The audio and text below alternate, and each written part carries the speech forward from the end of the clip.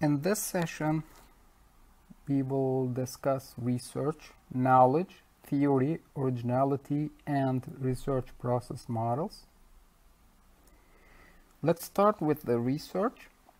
By definition, research is the scholarly or scientific investigation or inquiry about a particular topic, and it's again a close, careful study about a particular subject.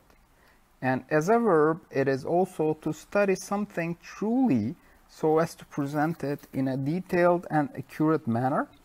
For example, someone can research the effects of acid rain. It could be interesting, or the area of your study, for example. And what is study?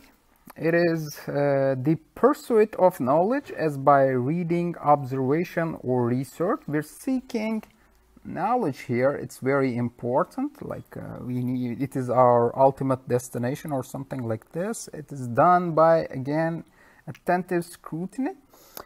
And it is also as a verb to apply one's mind purposefully to the acquisition of knowledge or understanding of a particular subject, or to inquire into or investigate, again, a particular subject, or another definition is to examine closely and scrutinize. Okay. So what is research by the definition in Wikipedia? It is an active, diligent, and systematic process of inquiry in order to discover, you can discover or interpret or revise the facts, some happenings, events, behaviors, you do this for behaviors, or theories. See, you can discover, interpret, or revise the theories, or you can do research for something to make practical applications with the help of, again, those facts, laws, or theories. This is more like the application domain of research. Most of our studies in computer engineering, master and PhD programs based on making some applications usually. The theoretical research is reserved more for computer science studies, maybe. This is, of course, there can be corresponding parts between them, but that's roughly the situation here. So it's a collection of information about a particular subject, and it is derived from the Middle French, and the literal meaning is to investigate truly something. Okay. And what is the definition of research by the Higher Education Funding Council for England? I think it can be more or less corresponding to, similar to our institution TÜBİTAK in Turkey, maybe. So that definition also can be interesting. It is the original investigation undertaken in order to gain knowledge and understanding, including work of direct relevance to the needs of commerce and industry and to the public and voluntary sectors, like you're addressing their needs here, or it is done for scholarship, like in a research infrastructure or something, like you did this on in an infrastructure. And the invention and generation of ideas, images, performances, and artifacts, including design, where these lead to new or substantially improved insights. So you're just focusing on the invention and generation of ideas, images, performances, and artifacts, including design to make life better, okay, having improved insights, and the use of existing knowledge in experimental development to produce new or substantially improved materials, devices, products, and processes, including design and construction. Again, it should be beneficial in some way. Okay.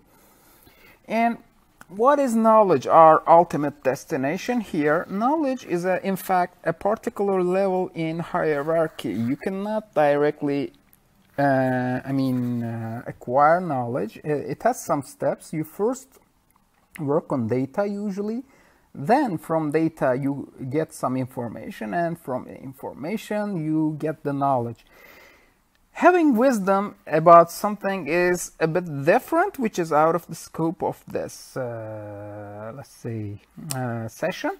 Knowledge, but let's just make a distinction here. In fact, if you're curious about it, knowledge is knowing what to say. Wisdom is knowing whether or not to say it. This is a saying, maybe just to have an idea about what wisdom is. And this is again an interesting example that makes me, helps me to make the difference between them. Knowledge is knowing that tomato is a fruit, but wisdom is not putting it in a fruit salad. So I think, I hope it makes sense. You can work or make research on it if you like, if you're interested more about it. But we're trying to get to knowledge here in our research studies usually. So let's start with the data here, okay? So the data or datum is the statements accepted at face value as given and presented as numbers, characters, images, or sounds. So we're talking about the real measurable raw data here, or raw statements here. It is a large class of practically important statements like the measurements, observations of variables, objects, or events. You measure them. And in a computing context, in a form, these data which can be assessed, stored, processed, and transmitted by a computer. So data takes into this form of definition in the domain of computing. That's what we're interested for. So if we can store this phenomenon as and process it and transmit by a computer, it becomes data for us.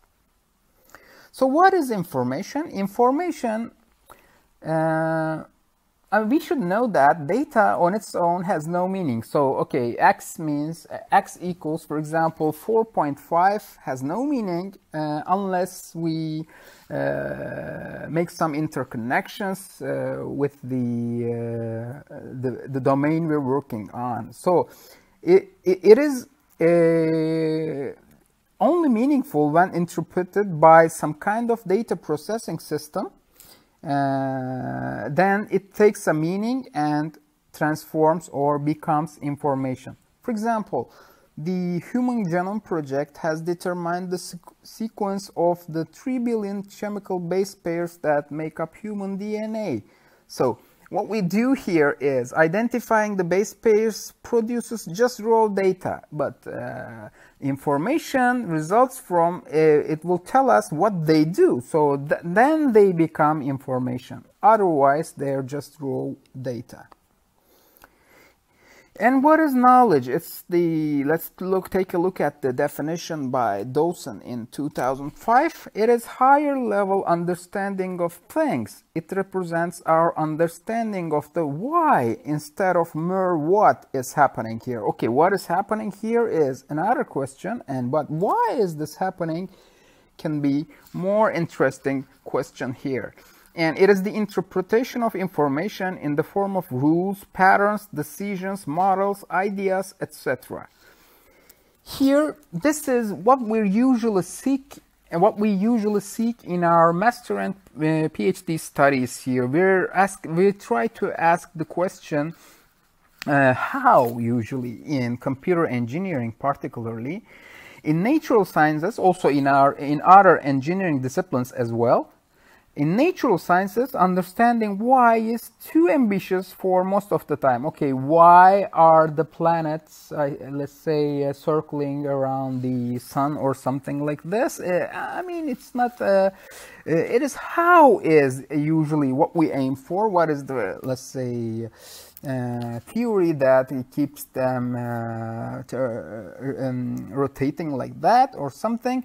And how is the critical question here in our studies usually? And in other areas, like in sociology or social sciences, Understanding how is trivial. I mean, how people are investing in, for example, cryptocurrency, for example, it doesn't have a meaning, but why they are doing this, then it can become sorry, more important here in this sense.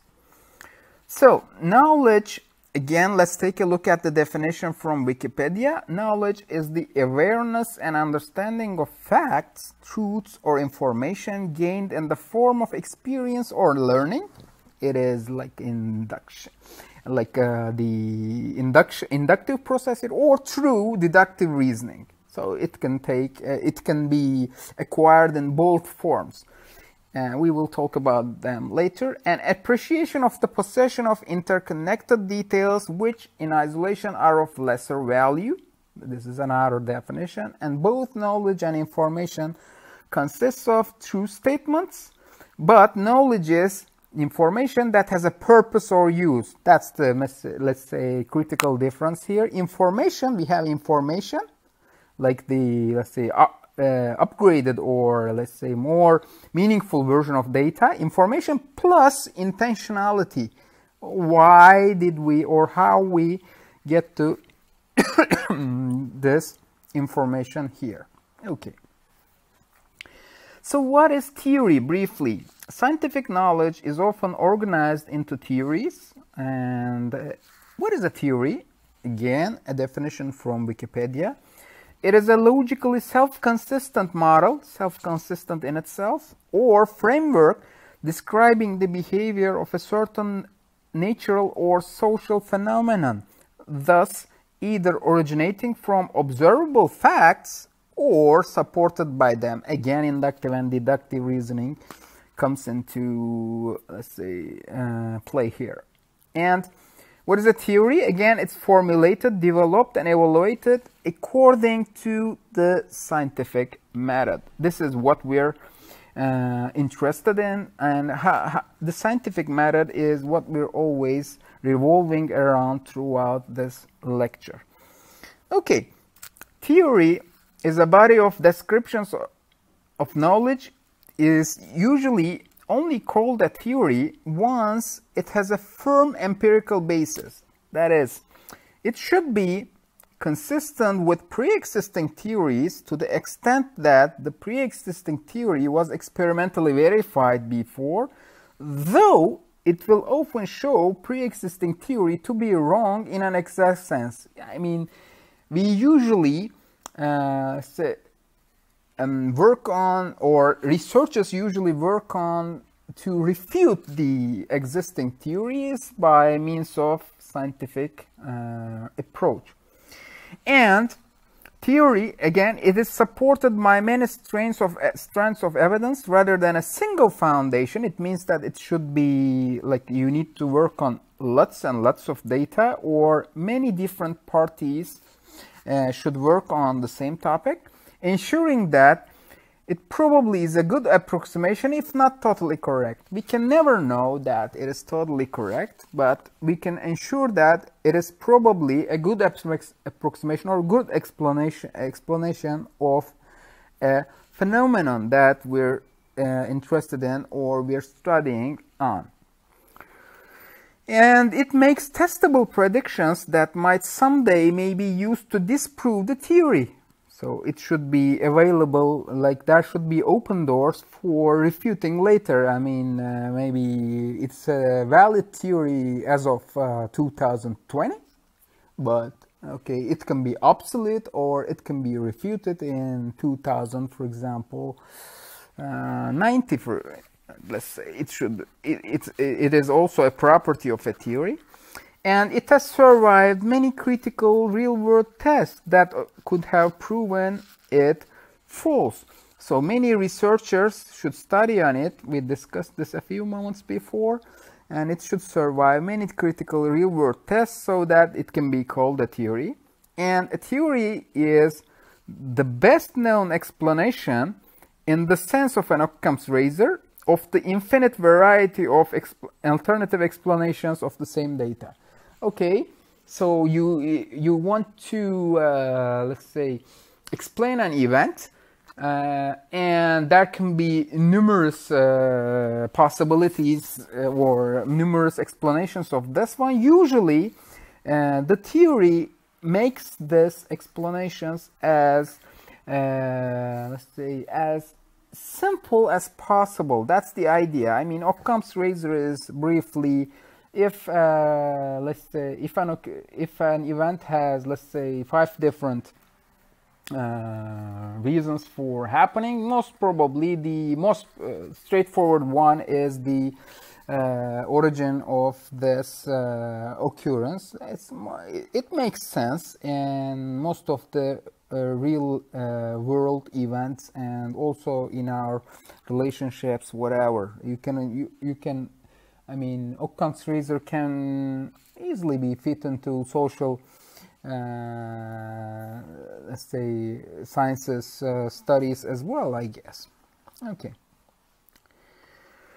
So what is a fact? Okay, this is the, let's say, ideal and mostly unreachable state of occurrence. Okay, for example, evolution is only a theory but not a fact, because, I mean, the fact is what you know without question.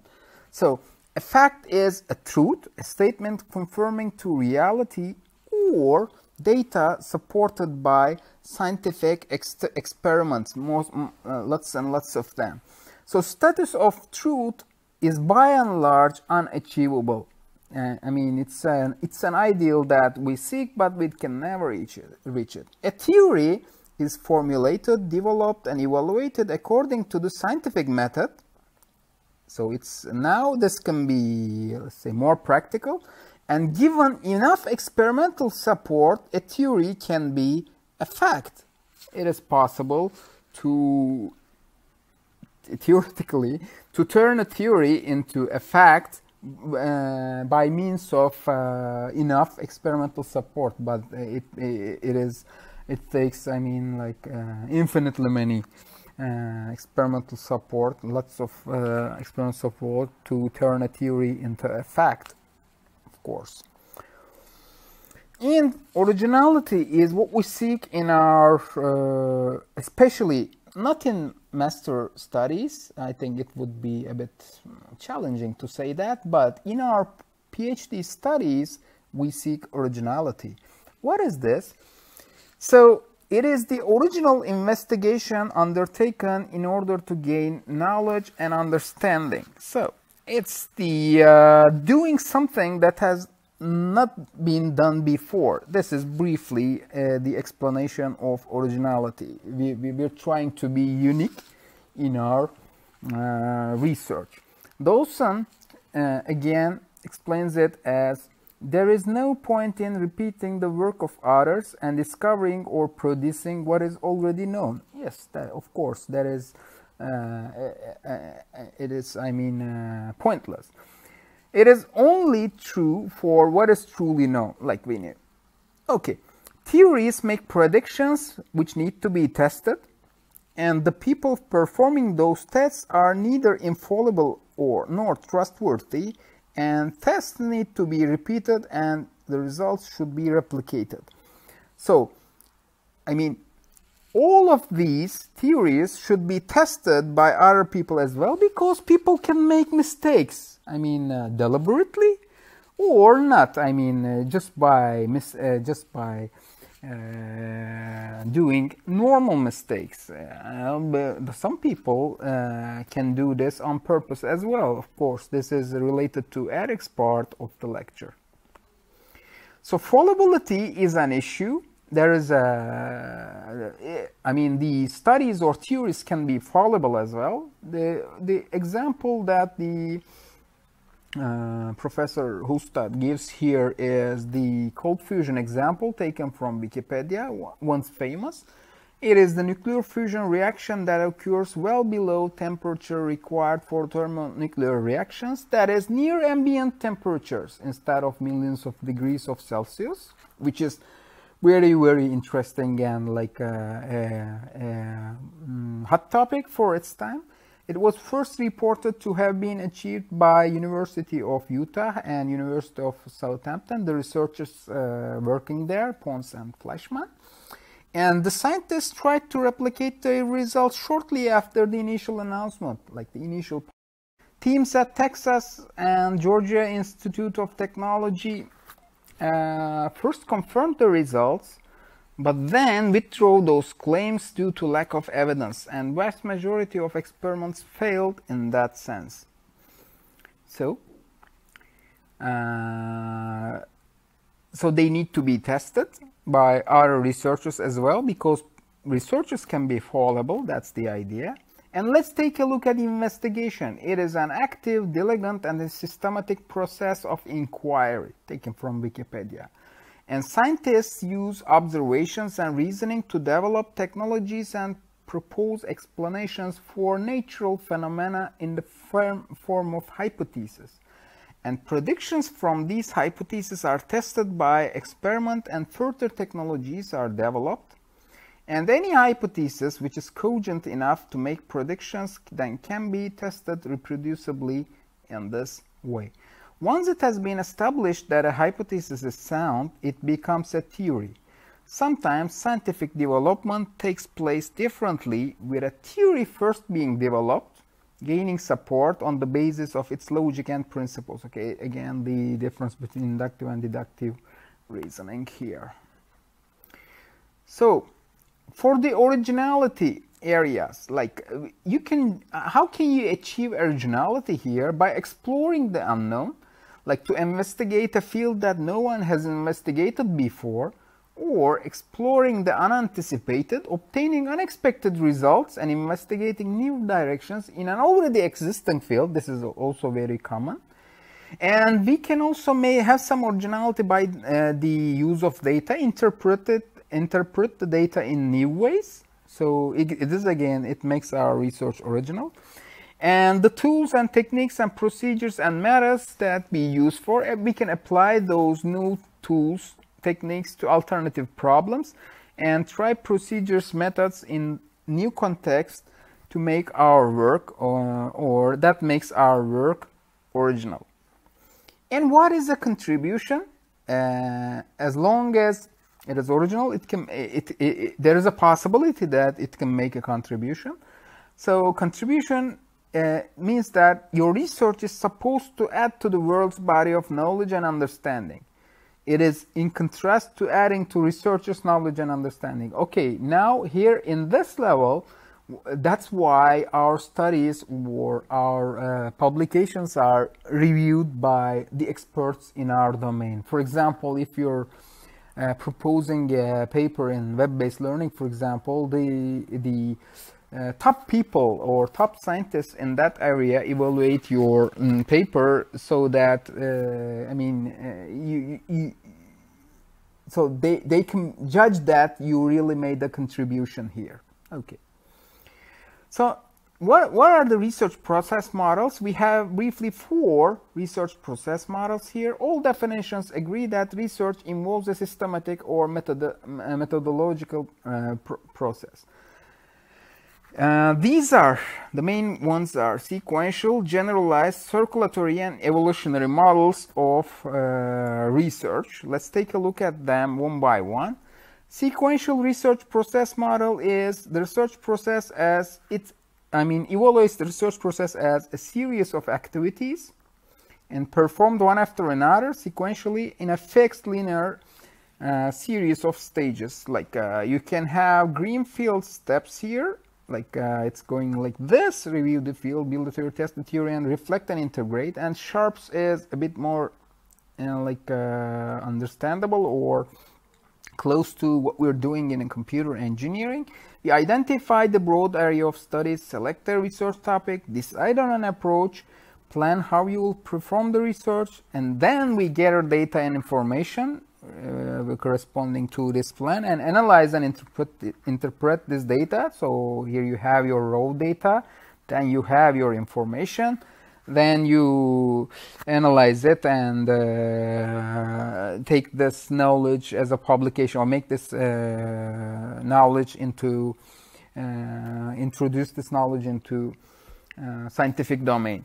The problems with the sequential research process model is stages are not subject specific. So it means that whether you're working in social sciences or natural sciences, it doesn't matter. And there are no repetitions or cycles here.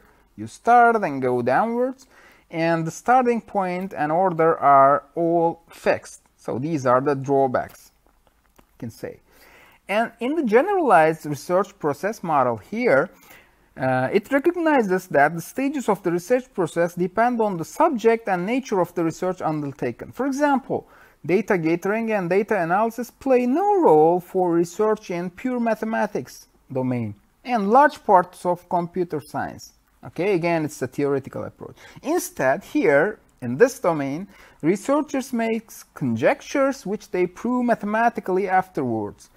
In the generalized research process model provides alternative routes depending on the subject and nature of the research undertaken. But each route is still sequential, but we have some distinction between different disciplines at least. So, what we have here is common here, identify the broad area of study here.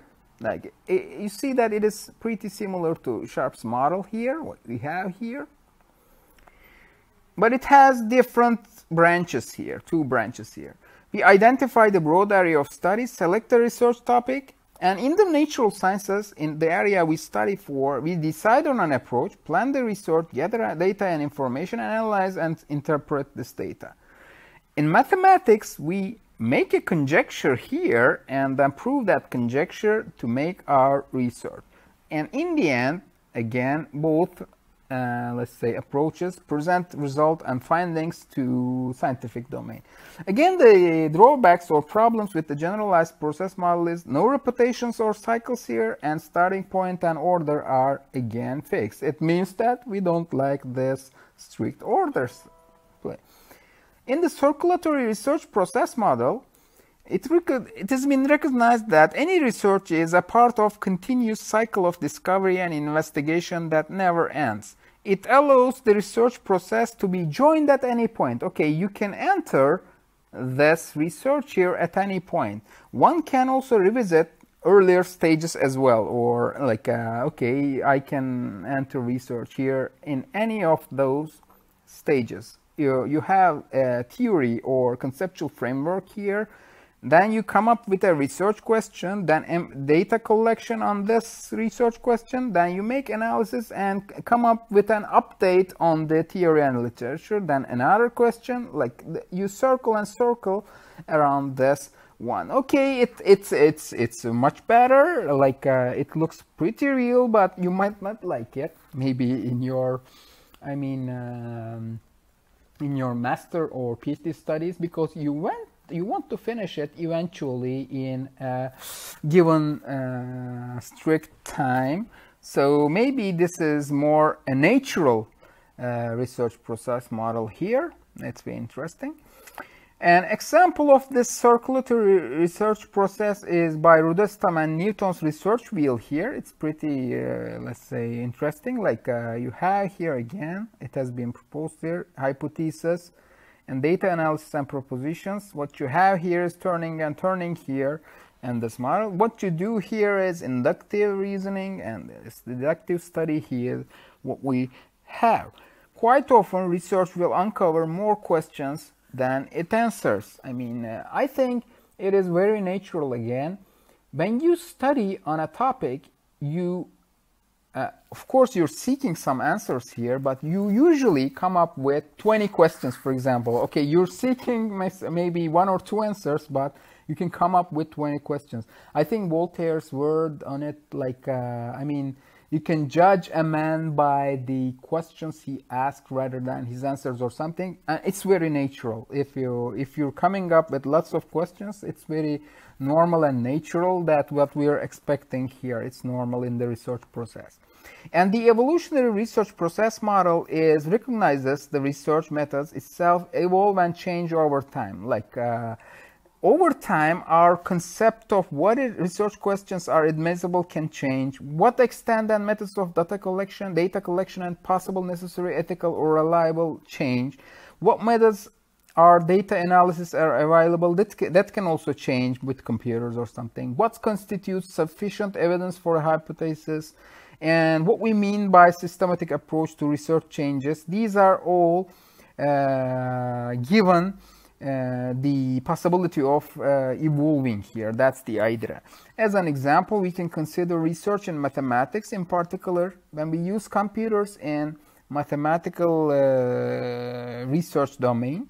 With respect to mathematical proofs, we can make the following distinctions. Proofs are created solely by humans. They are just sketch them. They omit the steps that are considered too obvious. This is normal. And computer-aided mathematical truth, just for aid. Structure and deductive steps still provided by humans, but certain computations are delegated to computers here. So these are another, let's say, approach. And fully formal computer-generated validated proofs are also interesting. Every step of proof is conducted and validated by computers here, possibly under the guidance by humans. So in this sense, the evolutionary, like if we give some examples here, like the map coloring theorem here, like problem here, four-color theorem. Any planar map can be colored with at most 4 colors in a way that no two regions with the same color share a border. Like it has been conjectured in 1852 by Guthrie, proved in 1976 by Apple and Haken. Proof involves a case analysis of 10,000 cases for which the help of a computer was used. Proof seems generally accepted, but not by all mathematicians. Like okay, it's a computer-aided mathematical proof. And again, another problem is the square packing problem, just which comes up with the conjecture that closed packing is the densest possible square packing. It has been done by, or conjectured by, Kepler in 1611, and Hayes published a proof plan in 1997. Execution of a plan involves solving 100,000 linear optimization problems using a computer, and it took lots of space of that time. At one point, it was suggested that the proof will be published with a disclaimer saying that it is impossible for a human to check its correctness. That can be the case, of course. And among these 4 common views of research process, the evolutionary research process model can be fit into real research process more likely. And while the evolutionary research process model allows for the rules of the game change over time, this doesn't imply that there aren't any rules. Of course, we can stick to what we have in current trends, daily trends here. And as for a young researcher, if you're just at the start of your career as a scientist or researcher, it is best to follow the current established research process models. So maybe you can be more familiar with, for example, sequential or generalized models. Especially generalized one makes more sense to me when I look back to my PhD and Master of Science studies. They can be more meaningful, and it's also natural. So that's the idea. Okay, this is all about this session. We discussed what is research, what is knowledge, what is theory, what is originality, and we briefly talked about research processes models as well. Okay, thank you for listening.